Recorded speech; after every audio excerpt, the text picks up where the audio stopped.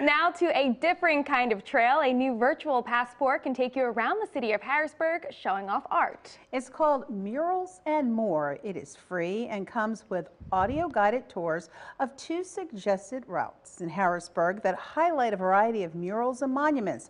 Visitors and locals can sign up for the mobile passport and add it to their phone's home screen. After 14 check-ins, you can earn an art-themed prize.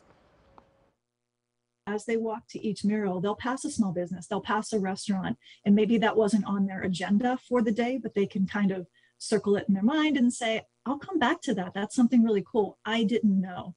We hear that in tourism all the time. I had no idea that was there. And we have a link for you to get a mural passport on our website.